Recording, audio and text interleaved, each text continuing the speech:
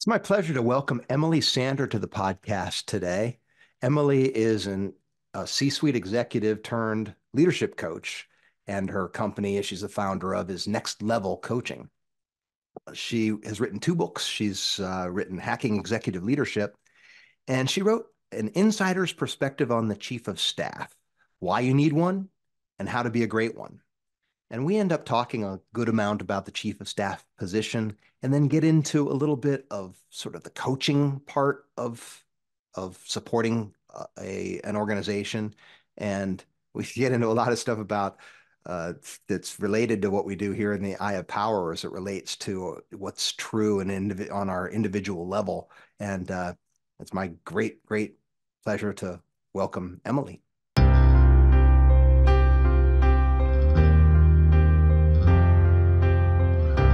Welcome to the Eye of Power podcast. I'm your host, Tom Dardick. But this podcast is not about me. It's about you and your power. It's time to claim yours.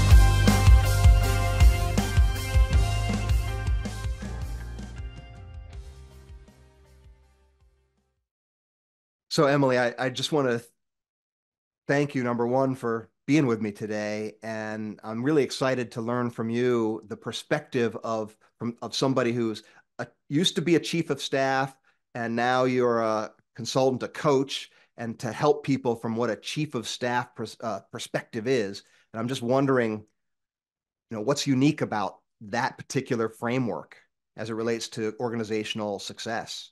Yes, well, first of all, thank you very much for having me on your show. And a chief of staff is a unique role, and no one else in the company has the perspective or the vantage point of a chief of staff, including the CEO.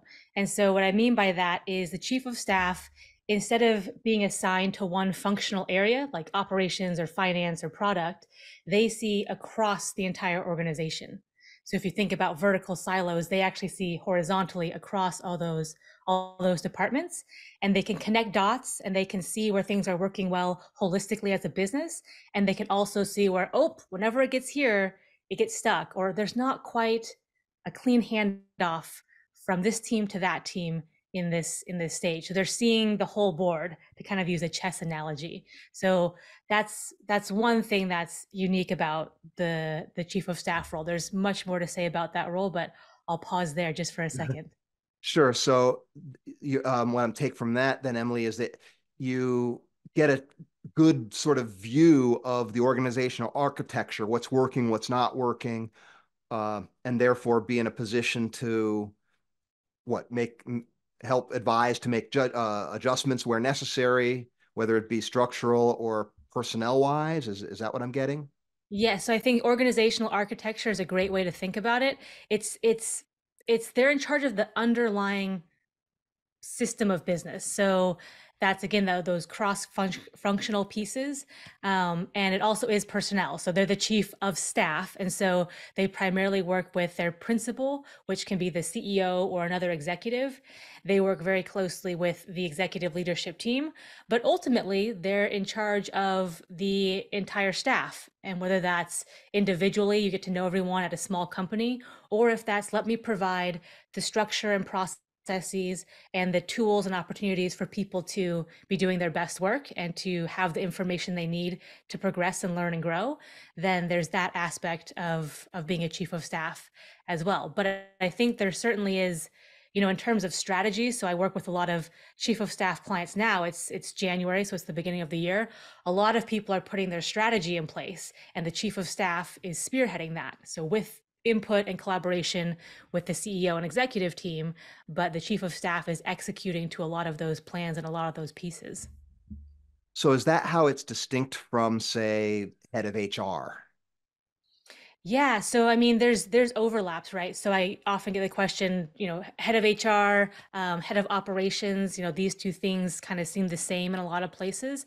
And I would say they certainly work together, and a chief of staff can certainly be involved in certain HR activities or helping out with certain operations programs, but their job is not to know the most about operations in the organization. Their job is not to be focusing and running all things operations. They should have a working knowledge of that and then put those pieces together across the board. So I think it is very much, I always say they don't have a attachment to their functional area like other leaders do. And so therefore they have the freedom to say, I am not biased towards operations. I'm not biased to finance. I am biased to what's best for the business. So whatever Yes. is best for the business overall and the leadership team overall, that's what I'm going to be advocating for. It's funny when I go in and talk to people in organizations about people strategy. One of the things I ask in one form or another, I'll say, all right, who's the boss around here? Who are we serving? And there is a right answer to that, right? The right answer is the organization, because without that, nobody has anything. Clients have nothing, so and when people are doing harm to the organization, they're generally not doing it because they want to harm the organization, right? They're doing it out of ignorance, or out of, they don't know what they're doing is actually causing harm, Yeah. or that they think that harm has a positive component that countermands it or something. What do you Right. I think think, about that? yeah, I think another key piece of chief of staff is it's highly adaptable. Ah, So meaning you have hundreds and thousands of different versions or iteration of the chief of staff role. So it depends on like company size, company stage, the makeup of a leadership team, what's going on in that industry, what's highest priority for the company. So a lot of times the chief of staff will gap fill, and especially at smaller organizations, they'll gap fill pretty meaty roles. They'll gap fill like, oh, I'm the chief of staff and COO. I'm the chief of staff and head of HR. And so those are big pieces they take on. And it's adaptable in the sense that what a chief of staff does. So what a chief of staff does at company A and company B can be very different, but you could be a good chief of staff at both companies. And then if you take a chief of staff at company A at 6 months to 6 years, they're also going to be doing very different things. So it's kind of a function of time and also a function of the company you're working in. So it's very adaptable. It evolves. It's very fluid. It's really influential. If you set that role up right as an organization, it can game change your whole team and your whole organization. what I'm getting from that, Emily, is that it can really help more elegantly manage stages of growth, because you start to get into these problems, right? That as you get to places, new emergent needs come up. We don't have the resources to directly address those needs. People get spread thin, stresses go high. Oops, we got to hire who? Well, you should hire this. Well, you should hire that. And what I'm hearing there is that adaptability and the ability to fill gaps helps smooth that process out, so that we can more elegantly and not run into those ceilings that tend to happen as organizations grow. Am I catching you right there? Yeah, that is right. And I would also say that a chief of staff helps the team know, okay, what are we trying to do here? So everyone kind of gets heads down and they can get tunnel vision and just kind of do what's right in front of them. Hmm. But as an organization and especially as a leadership team, you got to pick your head up and look forward and say, where are we trying to go? What are we trying to achieve? And then reverse engineer and back into that. And a chief of staff can again keep that big picture in mind because they're not sucked down into the day to day. Now, a chief of staff will absolutely go back and forth between strategic and tactical, but I think a chief of staff can help facilitate conversations and reminders for the leadership team about here's our top 3 priorities.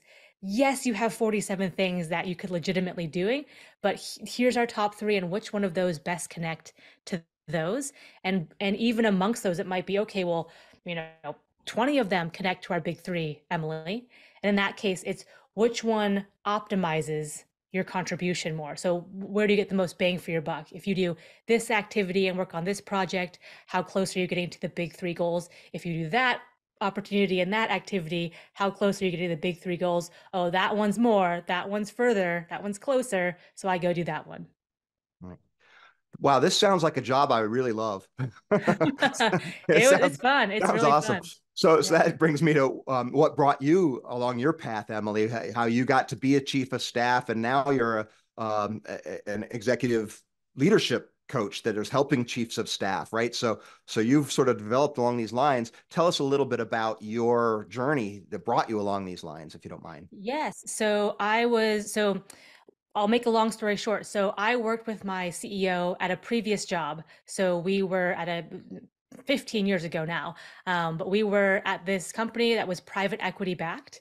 And then fast forward a whole bunch of years later, the private equity company invested in another organization, and they wanted to bring known players back into the org. So they hired the CEO, and then they pinged me and said, "Hey, do you guys want to get the band back together and smoke jump into this investment?" And we said yes. And I actually came in not as chief of staff, but I came in as I think it was VP of strategic initiatives. Okay. So kind of like this catch-all kind of amorphous. This title can be whatever the CEO needs it to be. And I was doing chief of staff like things under that title and in that role. And then as things developed, it made sense and it kind of just became clear, oh, she's fulfilling a chief of staff role. Let's make that official to open up more. But I had the advantage of knowing my principal, my CEO before, which some chiefs of staff don't, and that's a pretty difficult task to go in there. Certainly not impossible, but it makes it even more challenging. So I knew my CEO before, and I also knew our PE investors on the board, and so that made it very familiar and kind of help me glide into the chief of staff role. And so, and are you still doing a chief of staff role full time then? To, I'm not. So I'm a oh, former okay. chief of staff. And then, yes, to your second part of your original question, a few years ago, I said, okay, let me look back on all of my corporate jobs and say, what was my favorite? Like, what were my favorite parts of each job? And it was the mentoring aspects and the Mm. advice and guidance and individual one-on-one where like, oh, like I got to help Jennifer get promoted, or oh my gosh, like Christian, now can present at our workshop for 200 people and he was terrified of speaking in public. So those types of things just I was drawn to. They were memorable. I was rewarded by those things. And so I said, well, if that's my favorite part of the day, wouldn't it be nice if I could wake up and do nothing but my favorite part of the day all day long? So once I kind of figured that piece out and put it together with coaching, I went all in on my coaching practice, and it's been an absolute pleasure and a fun, challenging ride. And because I was in the chief of staff role and I have the coach training, a lot of chiefs of staff reached out to me for coaching, and I said absolutely. So that's kind of how that came about. So you leaned into that, that became a bit of a brand for you then. Yeah, certainly. I mean, I love the chief of staff role. I mean, you said like I think I'll like that role. I loved being a chief of staff. It was so fun. It was never boring. It was challenging in all the good ways, and I felt like I could wake up and make an impact on our organization. So I actually wrote a book about chief of staff, and I speak on panels about chief of staff just because I think more and more people and organizations need to know about this role and also how to use it right. So that's What's that's what, definitely a passion. what's the book's name? It's called An Insider's Perspective on the Chief of Staff. Okay. And it's Awesome. on Amazon and Kindle and all the places you get books. That's great. That's great. Yeah. And what you were saying earlier, I was smiling because it's those moments of breakthrough that really, it doesn't take many of them before you just feel so fulfilled helping people like that, right? Yeah. It's wonderful. Yeah. That's what's so nice about being in the people call it self-help or development. Whatever term you want to use. I mean, to me, it's just unblocking the things that hold us in place and get more of our agency, more of our you know our authentic self, bring that to the world and get out of our own ways and let our spread our wings and let us fly. And the things that tend to hold us back are those self-imposed beliefs and limits that somehow they might have worked at some point in our path in the past, but they no longer serve, and we sometimes lose sight of that they're holding us back and not serving us right. Well, I certainly think that, I was very goal oriented. I was very career driven since I was just little. That's kind of how I was built. But there did come a point, like very similar to what you just described, where it's like, hey, I'm hustling, I'm doing well, I'm getting ahead, I'm exceeding, but at what? Is this Mm, actually what I want to be pointing all of yeah. my energy and time toward? And while it was close, and while I really enjoyed my career and am grateful for it, I said, okay, let me be intentional about going over in this coach direction where I can be more of an influence and more of an impact in the way that I want. So, and I, you know, just zooming out, my worldview is I believe that when everyone is operating at the top of their potential and what they're supposed to be doing, the world is a better place. Yeah. So I'm certainly in my element in coaching. I love it. That's just kind of how I'm built and what I'm meant to do. And when my clients are successful or when they break through a mental block where it's like, Emily, I couldn't do that before. I didn't think I could do that. And now they can. Oh my gosh. Like I just get a dopamine rush from all of that stuff. So I think it is worth asking kind of what am I going after? And like, yes, that still makes sense. That's still what I want to do. Or, like I still want this part of that, but this part has actually changed. So let me adjust and be intentional about where I'm going. You probably find, like I do, that most people aren't that far, right? Like you kind of said through your story, it was a slight adjustment going from the chief of staff to the coaching piece was very intersection, and it was just a slight adjustment, but sometimes slight adjustments can make all the difference, right? Absolutely. Yeah. I mean, there's this great book called The Compound Effect. And they say, hey, if a plane's going from Seattle to New York and it's like 1 degree off, will it still Ah, get to New York? It's like, no, it ends up in like, Virginia or Florida or yeah, something crazy exactly. like that. So little adjustments can be a big impact. I think for me, I knew it was the right move. I knew it's what I wanted to do, but it was still scary because I had never done it before. And it Mm. was scary because I'm very comfortable in the corporate world. I know exactly how things go. I can make teams, I can talk to boards, I can manage executives and all these different things. But you go, Emily, run a coaching business, run your coaching practice. Okay, let me learn how to do that. And it's had to put the pieces together. But there were definitely scary moments where I was like, what the heck did I get myself into? But then I figured it out and put one foot in front of the other.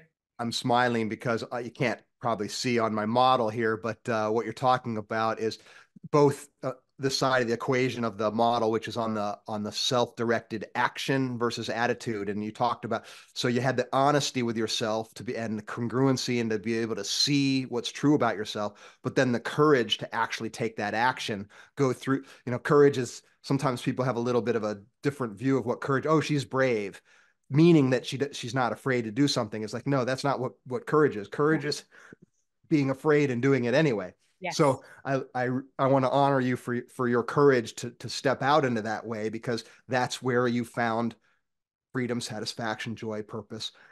Thank you for that acknowledgement. And I think that a lot of people get stuck there, It's like I want to do this. I know I want to do this, but the inertia, I guess, it takes to kind of move everything, that slight adjustment, it can be scary because it's unknown and people will stay in the kind of habit or rut or groove that they're in just because that's comfortable. And so I think I would encourage people to take a look at that in their life. And then I will say there was a point like right after where I was like, oh my gosh, what did I do?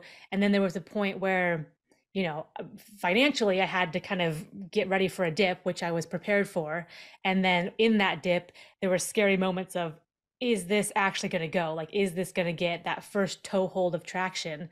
And I saw this graph online, and it said, it's a flat line for a long, long time. And it's like when you think nothing's working and then it starts to blip, blip, and then it goes exponentially up. And they're Mm. like, don't give up right before your first blip, right before your first, like, oh, I can see that now. So that really encouraged me, that just that visual of, oh, yeah, it looks like nothing's happening, but it's building, and then it pops. And so I think that's another important aspect for people to keep in mind.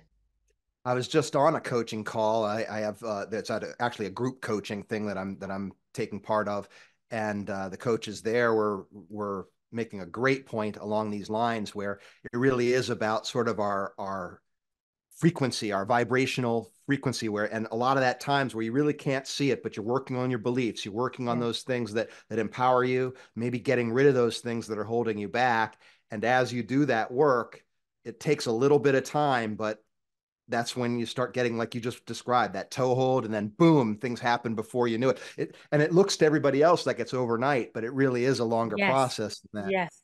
There's no such thing as an overnight success. Like everyone No. who's been called an overnight success spent years and years and years putting in the work, putting in the reps. So I would absolutely agree with that. And I think there's like there is this great like analogy or poem. I think it was by not the Dalai Lama, but someone who wrote a book about the Tao Te Ching or something like that. Okay. And they said it's like striking a rock over and over and over again, and you think That's it. nothing's happening, and then all of a sudden, on like the 1,000th strike, the rock crumbles because you've been Yes. putting little cracks and splinters into it the whole time. Yep. There you go. That's it. Yep. Yeah. Wonderful. Well, let me steer us a little bit into Eye of Power world because I'm perhaps selfishly, but I really do want to learn from you as it relates to how you might use a model like the Eye of Power from the perspective of a chief of staff, because I haven't done that yet. So you're probably going to be able to give me some insights, and hopefully other people can learn from those insights. So uh, the thing about the Eye of Power that I think distinguishes it is it's a flashlight, it's a model. There's lots of models out there to help us understand ourselves better. There's no shortage of those, and they all help us, right? Because you can use these things to get insights that you might not otherwise see that same way. Uh, but what I'm trying to do with the Eye of Power is, yes, shine the flashlight, but actually help people step along the journey, because it's not just an intellectual exercise. The insight's only a small piece of the pie. Changing behavior is a complicated a proposition, because we are not just intellectual, logical creatures, right? We Oh are no. we are creatures of emotion, and for that reason, making positive changes is not just finding something out and doing it. Everybody knows this. We're early in the year here. People are in mid New Year's resolution, and some have already fallen off the Yeah. path, and we're only a few weeks in. And that's because it's emotion, and we are complicated creatures, and we think we know ourselves, but all we see is the part of the iceberg above the water, and there's a whole bunch of ourselves that remain hidden. And for that reason, what I say is it's really not a good strategy to try to make permanent positive changes alone. It's it's way better to do it with help. So you know, having a coach, for instance, is a Yeah. really, really good idea, because you can't see your own blind spots. You need another human being to help you make critical decisions, and then have that accountability piece. And then ultimately, not just an accountability, but also an emotional bond that says, you know what, I I don't want to disappoint that person. I want to make that person proud. I want to make that person feel good. I want to I want to reward that person. In other words, we are in a collective um, project together, and we humans need each other, and that's where we get purpose from. So what I've got with the system is, when you install it, people are trained as guides. They go, and then you're assigned as a guide. So you're assigned a guide, and then shortly thereafter, you are guiding somebody else. So you're going through a program that has it corresponds to the various sectors of the model, and each sector is archetypical, but it may or may not be the thing that you're wrestling with at the moment. So it'll be different things for different people. So for that reason, it's gonna have a customizable sort of an element to it, because what you want to work on and why it's an important thing for you to work on will be different than the person sitting next to you or in a different role in the organization. So what the effort here is to get something that is going to tap into all of what I just laid out there, to help people have the highest chances of making that positive change they know intellectually they want to make. Yeah. So, as a chief of staff, if you were wanting to install something like this, what are your things that would come to mind to you, Emily, that you would think about in terms of either things that you think might be challenges, or things that you would want to take advantage of, or you know, wide open question there for you. Yeah, so let me throw out a few thoughts and then I might ask you a few more questions on kind of how you're doing it today, just for reference. I would say some of the things that came up where you were talking was there's always a change management piece to chief of staffing. Sometimes that's minimal. It's kind of, you're in a mature company and it's pretty stable, but you're always kind of fine tuning, tweaking things, adjusting to the industry. And sometimes it's sweeping, like ground shaking changes for the organization. And so a chief of staff is literally leading people through a process of change management where like there's all the stages where it's like, okay, we need to acknowledge and accept this is happening. We need to mourn the loss, so to speak, and then we need to be open to this new opportunity and what's ahead, and then we need to embrace it and figure out what are the positive pieces to look forward to. Yeah. And so I think there's kind of the overall change management process, which, like I mentioned before, is across the different functional areas. There's also the human element, which I think you were talking about too, where a lot of chiefs of staff are coaches, like, you know, maybe not officially, but they're coaching in that capacity where they're helping their executive CEO and their executive team manage themselves through this change so they can then manage their team. And a big part of being chief of staff is keeping the CEO sane, is keeping everyone in a good headspace so they're not cluttered and they're not stressed and not carrying that to their team. So those were just some of the things that initially came up as you were talking, but would be interested to hear kind of how you're deploying this and installing this today, and then maybe mapping that to what a chief of staff would be doing, or augmenting. Okay, well, if a chief of staff was involved, here's how that could go. The the idea is born at the individual level because that's where the work is, right? I mean, Yeah. it's the person sitting in the seat, looking in the mirror, having enough courage and honesty to see it and say, okay, this is real, and this is what's true. This is why I'm this way. This is why I'm frustrated here. This is why I have this dream. This is what, sorting out those things that make us Yeah. want to move from status point A to status point B. Yeah. the and it is an individual sport in that way. And then what I was saying earlier is, yes, that's true, but to plan to go from A to B by yourself is probably not going to take the least amount of time, and it'll probably cost you more in pain and suffering than if you would perhaps team up with somebody that has your best interests at heart, and then ideally would be trustworthy enough to have skill at getting you and seeing, okay, here, this step is going to mean this, so let's not go there. So it is a collective enterprise in that way. And that coaching skill you were just pointing to is something that I think is any organization. I'm going to ask you this pointed question, Emily. Um, my the the thing I'm thinking about is, wouldn't every organization be the culture be better off if we could elevate the coaching skill of all of the managers and all the people in the organization? Would you Of what course, yeah, of course. And I would think I'm not saying that just because I'm a coach. I do Right. feel that way. I think that we lead ourselves before we lead anyone else. We're the CEO of our own lives before we're the CEO of a company. And Yep. so another quote from a philosopher who's a lot smarter than me was, you can control other people, and that's powerful in its own way, but if you have control and awareness of yourself, that's true wisdom.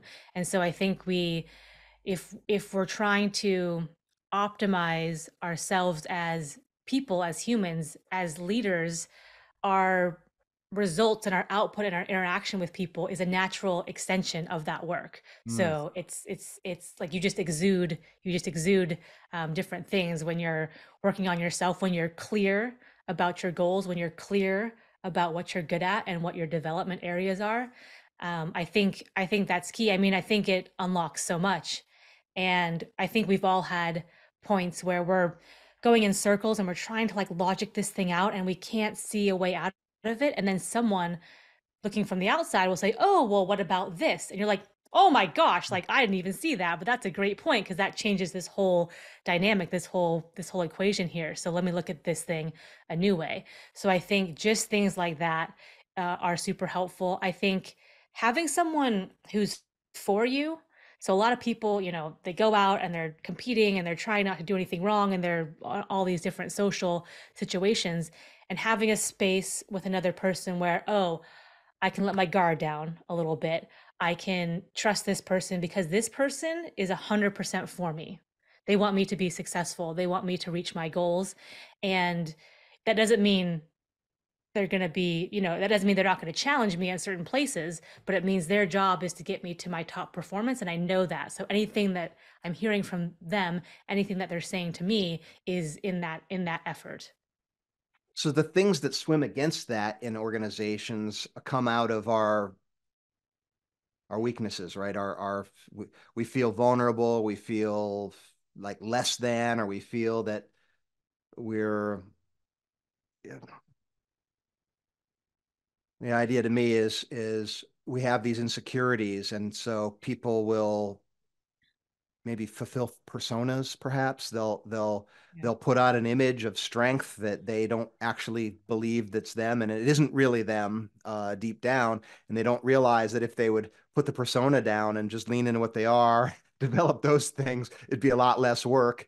And but it's that effort to prop up that image that keeps people from away from that honest courage that allows them to develop. Um, and that leads to the political animal in organizations, right? Where I got to be invested in what everybody else thinks rather than what is. Yeah. Yeah. So I was involved with the DISC profile and DISC Mhm. assessments for a while. And Sure, there's this thing called your natural style and your adapted style. And so, sure. you're nodding, so you probably know what it is. But natural style is like how you show up when you're watching Netflix on the couch. And Yep, adapted style is how you show up when you're in a meeting with your leadership team. And for most people, there's a little bit of a difference. Like some people are like, nope, I'm me wherever I go, take that's it or right. leave it. But most people adjust a little bit. And it's taking a look at that and saying, am I stretching way, way, way outside of my natural style? And if you are, is that worth it? So in some situations, like you have to take yourself out of your normal comfort zone just to be able to operate in a certain scenario. Like something drastic, like, oh my gosh, someone's in a burning building. Well, I don't feel like running in the burning building, but here's what needs to happen in this situation. But in the team meeting situation, do I need to be that far outside of my natural style? Or do I think I need to do that to impress all of these people? Or do I think I have to show up in this persona to be successful in this company? So it's just worth taking a look at. Maybe the answer is yes. You're like, okay, in this thing I'm in now, I have to be this way. But usually you can make some adjustments. And and the gap between your natural style and your adapted style takes energy. That's right. So that's what you were saying before. It takes so much energy to prop that thing up. And again, if you have to do that to survive or be successful in certain situations, then just know that and recharge your battery someplace else. But take a look at that and see, oh, can I just be closer to the real me and have that be accepted with my team? Yeah, that's I think you hit it the nail on the head with it. It takes energy, and then that energy takes you don't know. So you don't know that you don't see the energy it takes, and then you wonder why you're tired, burnt out, stressed. You don't know where it's coming from, and so it creates a thing that sneaks up on you. The benefit of it, I suppose, when I'm debriefing that on a disc, what I'll say is um, you might be able to naturally, or you might be able to connect with rapport with a wider range of people because you are adept at sort of adapting in the moment, and that is a benefit. Uh, but at what cost? So I think no matter what your profile is, or your personality, or skills, or level of experience, or whatever, it seems to me that what you really want to do is get real as much as you can with yourself and be real as much as you can with other people, because that's where all the power is. Yeah. If, Well, as soon as you drift away from reality, you're losing power. yeah. No, I think that's good. So a few things there. When you let what someone else thinks about you dictate your day and they're pulling you around by a chain, right? You're giving away your power. You're Yes. literally saying, you, someone outside of myself, you tell me how I can feel. You tell me if I can feel okay in this situation or if I need to be nervous. You tell me if I'm worthy to be on the team or if I'm not worthy to do any of this. Yep. The other piece that a distinction I would make is for DISC, one of the great things about DISC is it'll help you communicate more effectively with people who have another style. So, for instance, like some people like short and sweet, bullet points, get straight to the point. Other people like slow and methodical and take me through the spreadsheet and take me through the cells in the spreadsheet and all of that stuff. So it helps you communicate, and adjusting your communication style and flexing that to your audience is very effective and something you probably should put energy to. Being someone you're not is negative energy, right? So you're propping yourself up, and that's some place where you can conserve your energy and be a little bit closer to your authentic self. And one thing I'd say there, um, people can tell when you're being yourself. People can even they might not even notice consciously or be able to describe it, but something subconsciously they can pick up on where, oh, this person is just really comfortable and really secure and grounded in who they are, versus like this person is like flitting all around and trying to do all these different things and put on a song and dance, and people can pick up on that. So I think that's something to consider too.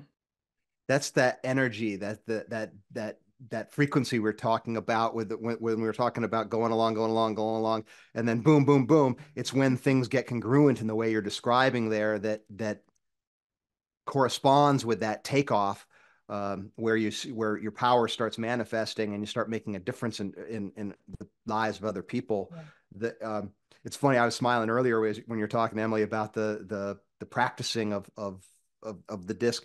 I started a company years ago called the Communication Gym, which one of the things we did is we practiced those adjustments, and I think there's utility there. I was with that company for 7 or 8 years, and and I think there's good utility there to notice. Okay, this person is like you were saying. They want the bullet points. Just give them the top three things and be on with it. And there's nothing inauthentic about noticing Right. that and adapting to that, right? If I'm the kind of person that wants every single thing spelled out before I'm going to make a decision, it doesn't mean that everybody else thinks that same way, right? So if I just take what's in my head and assume it's what's in everybody Yeah. else's head, I'm not going to Thank be you. as effective, right?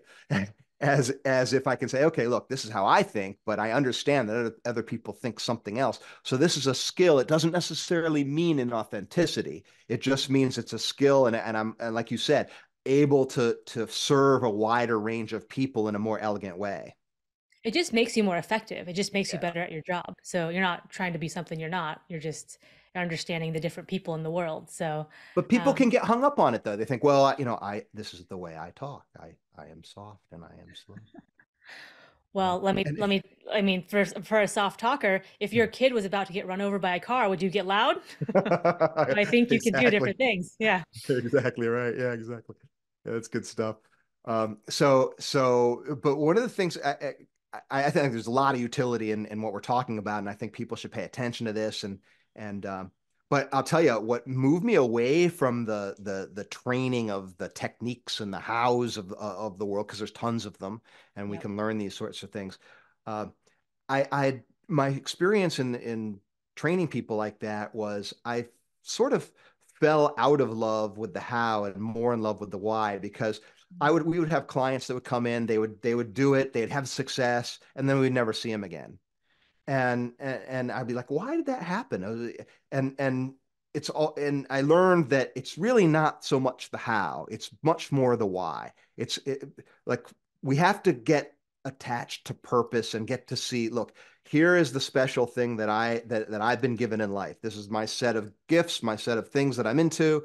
It's not accidental. It's like this is the package, right? And the best advice that I can think of that I've ever gotten and I give to people is, let's look at those, let's develop them, let's feed them, nourish them, and then figure out, okay, what's the best way I can put this to service with other people. That's going to throw fuel on the fire, right, to our sense of meaning and purpose, which gives us energy, which gives us more potency, which increases our power and our ability to help people, and you create this positive spiral, Right. right? And so So to me, it's connecting to that why, and it really is digging to what's real and true for people. That it seems to me fundamental. What's your view on all of that? I agree that the how is the tactical kind of surface level stuff, and you have Yeah, to have that at a certain point, but sure. the why is the intrinsic, instinctive, kind of gut level stuff, and it can inspire you and push you and pull you through tough times. And when you have a strong connection and clarity to why you're doing something and making sure that's aligned to your purpose, which is something we talked about at the top of the conversation, I think that's the key current. If you're just dealing with the how and tactics, you're missing like the big foundational piece. Yeah, Now, to be most effective, you should have both. So you sure. should understand why you're doing something and then have these tools on how to get there and how to flex into different leadership situations. But I think the most important question is why. And so for anyone listening to this, you could ask yourself right now, why'd you get up today? What got you up in the morning? Why do you do what you do? And you can ask yourself a series of why questions. Well, most people say, well, I got up and I kind of took a shower and I had breakfast and I took the kids to school and then I went to work and I came home and da da da. Okay, well, why did you do that? Well, I want to provide for my family. Okay, well, why did you do that? Well, because that's what you're supposed to do. Well, why? Well, because that's the value I hold to take care of people. Like kind of peel back the onion and get to your ultimate why. And I think that's just a really good exercise for people to go to, whether it's to kind of reinforce what they're doing and why they're doing it, or if it's, I need to make that slight adjustment over here to be more in line with my big why. I love that. And another thing I'm smiling about is because again, you can't see, but part of the model is the sort of the iris of the eye there is the four quests is what I call it. And how to do it is one of the quests on the in the pain quadrant, and why to do it is the quest in the purpose quadrant. So you're speaking my language, Emily. So I appreciate that. Yeah. Yeah. Move into the purpose quadrant. Yes, we all should be swimming there. Well, these and you made the point that is reflected in my model there, which is, and again, the model's just describing what I notice in the world, not the only way to look at it, but these things are connected. So, like you were just saying, it's not like, oh, I can just figure out the why and I can just ignore the how. No, these things build on each other, just like everything, right? We To gain a skill, okay, you gain a skill. You get to a certain, okay, now I'm good at this. Well, you're good, but are you great? You're good. You're good. But am I good enough that people will pay me money for that? Well, maybe I got a little bit more to go. Okay, now I'm good enough where people will pay me money for that. Am I noteworthy enough to sell at this level? Not yet. Okay, well now I gotta get a little bit better. So it's and why would that be important? Well, it's important because I make a bigger difference for a wider range of people, or there's lots of people that need and want this. So, I'm failing them if I don't, at least give them the chance to benefit from that. So, there's these beliefs and these things that can drive us forward. I think there's also element of you can go through the motions and just kind of like check the box, do the things because I'm supposed to do it, or you can really be present and engaged with what you're Mm, doing. mm. So, for instance, you might do the exact same series. Like you might get up and have breakfast and get a shower and take the kids and go to work and all those things. You could do check the box version of that for decades and decades. Or you could say, no, like I am going to spend my morning time intentionally with my family at breakfast. I'm going to talk to them on the car ride to school. I'm going to really engage with my coworkers and be connected to the mission of our organization for whatever period of time I'm there. And then I'm going to come home and do these things. And you can be more connected throughout your whole day, even if like the why and the how and the what you're doing are all the same. I love that. I mean, to me, that's one of the most important things for people to internalize. I'll share just a quick story in my own life. I was on a coaching call again, being coached. This was just a few weeks ago. No, it was only 2.5 weeks ago. And I was on a coaching call, and the coach was talking about some stuff about discipline. And I was like, okay, this is my discipline year. And I realized, okay, how do I lose discipline? Well, on my phone, I had these, the Sudoku and those kind of Yeah. games that keep my mind, occupied when I'm, have those gaps in my schedule or whatever. And I didn't realize. I said, okay, you know what? I'm gonna do away with the games because I did them enough to know that it was taking away my bandwidth, but not but I didn't know to what degree. And so at that moment in time, I said no games. And I wrote, I'm looking at my board in my office here.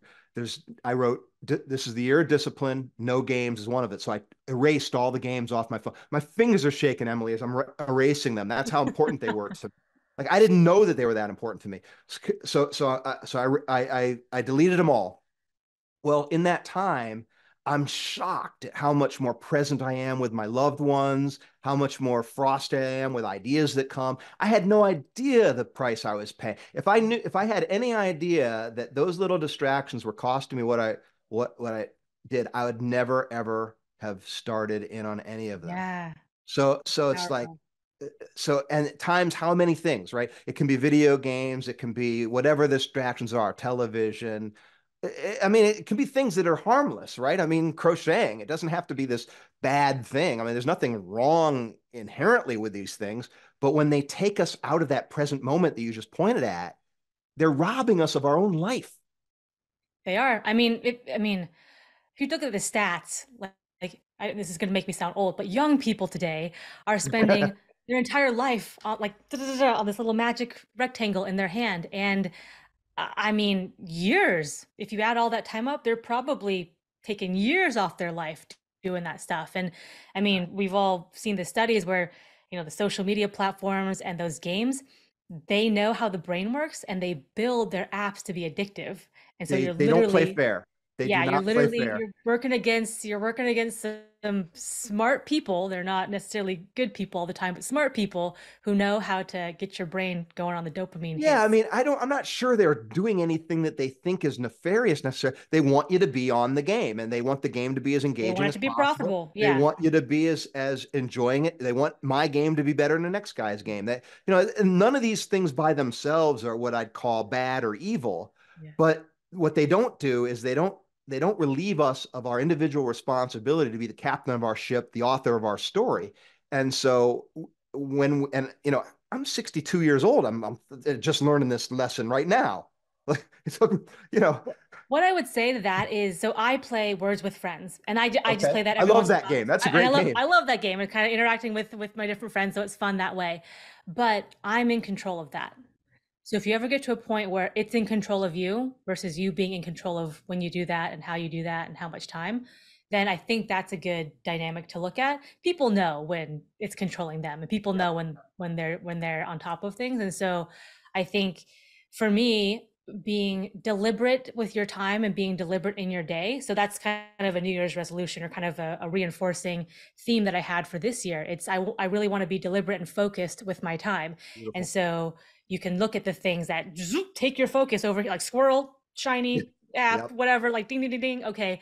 So take a look at all those things and start to clear the decks for your big purpose why and your big priorities. And I think just that type of exercise is helpful. And if you're saying, hey, Emily, I am deliberate with my priorities and playing games on my phone is part of that, okay, that's works for you. So whatever works for you, but I would go through that kind of process and take some inventory of what's moving me closer to my goals and who I want to be and what's taking me further away. Do I want to be someone who plays games 8 hours a day? Is Yeah. that is that who I want to be? Or do I want to be someone who, relaxes and has some fun, and sometimes that includes games every once in a while, but I'm more so dedicated to this area over here.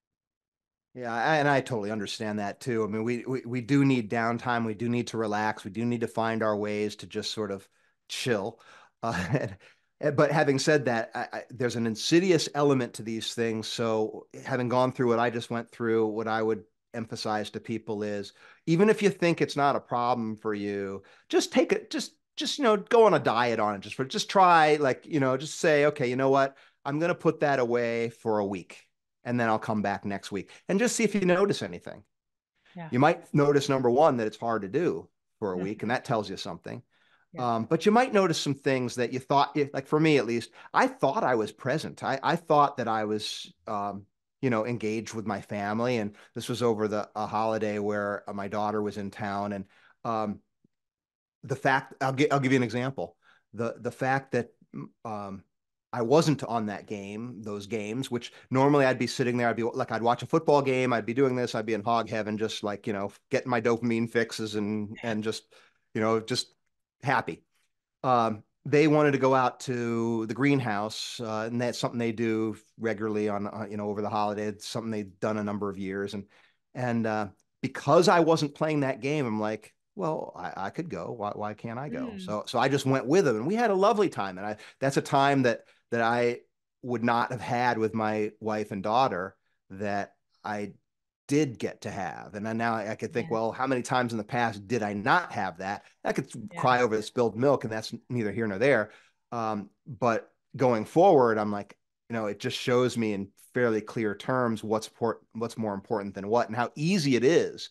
Because no, I don't think anybody's going to sit there and say, no, I'd rather sit there and play whatever that thing is than go have a time with somebody you don't get to see that much.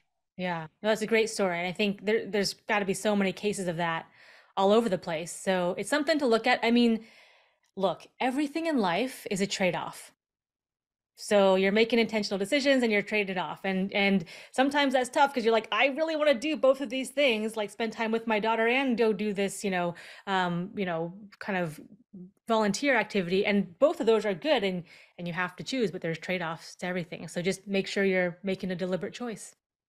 That's a great piece of wisdom. I think that's a good thing for us to start to wrap up on. Is there anything else either we touched on that's still on your mind, or anything else you might want to add, Emily?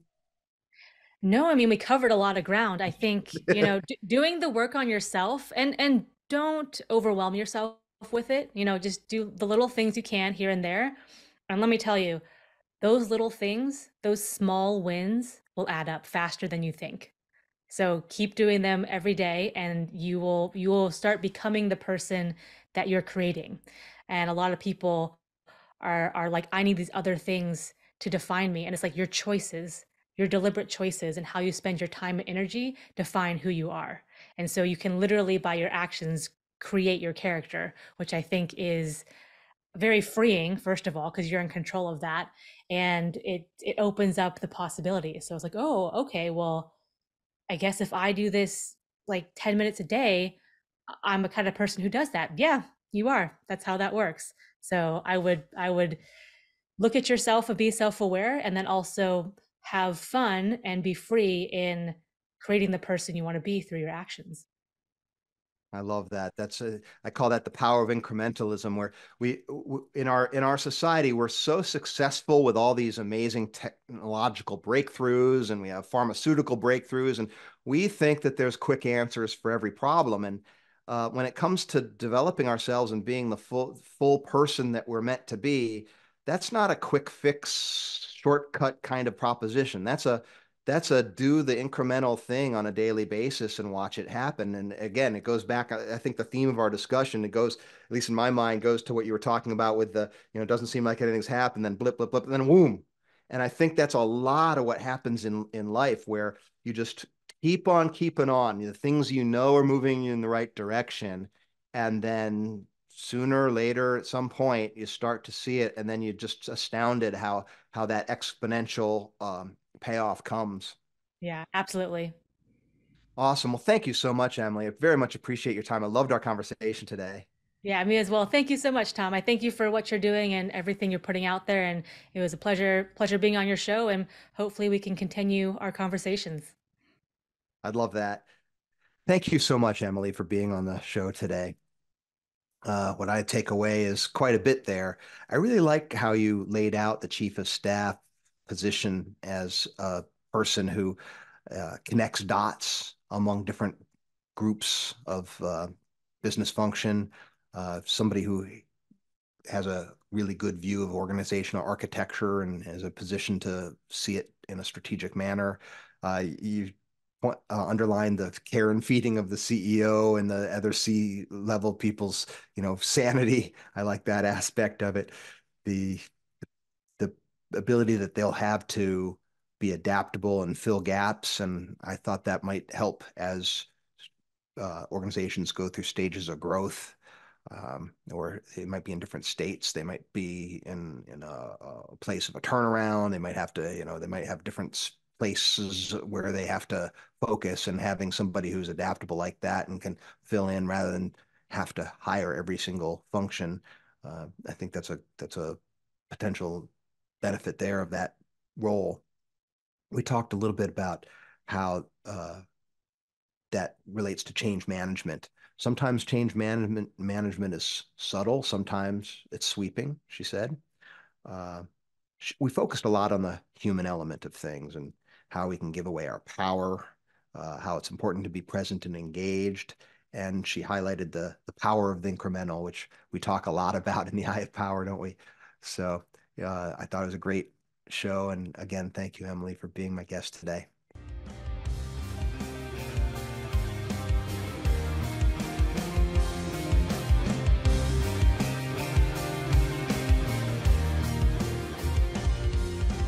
This has been the Eye of Power podcast with Tom Dardick. I'd like to thank you for listening. I'd also like to thank my brother, Scott Dardick, for the music and his music production. If you'd like to reach me, simply email Tom at dardickcommunications.com.